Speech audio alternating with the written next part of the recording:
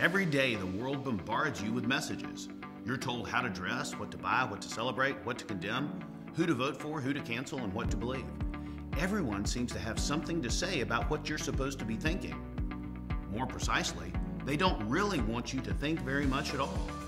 However, one of your most important responsibilities in order to be a good human is to control your thoughts. But how do you do that when the culture floods you with an endless stream of foolish notions and mixed messages? The answer is simpler than you might realize. The solution begins with memorizing Scripture, memorizing the nuggets of wisdom that fill the pages of the Bible.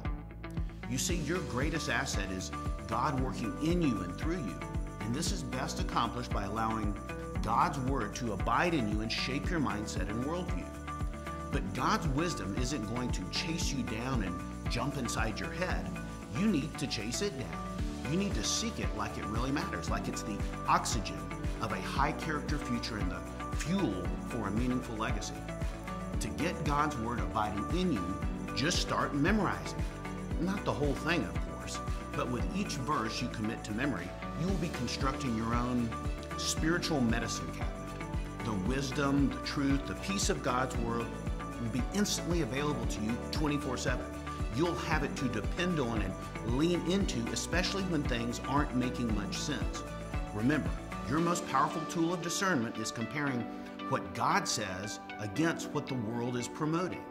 You see, most people don't filter the thousands of messages that pour into their minds every day. They seldom apply a grid of discernment to determine what's true, what's valuable, what's harmful, what's worth keeping, and what needs to be ignored or tossed.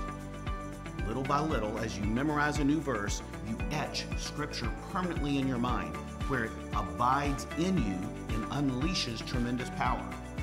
With these apples of gold sticky inside your head, you gain the strength and endurance to act as He would have you, not as our culture would have you. This is Tommy Newberry, because mindset makes all the difference.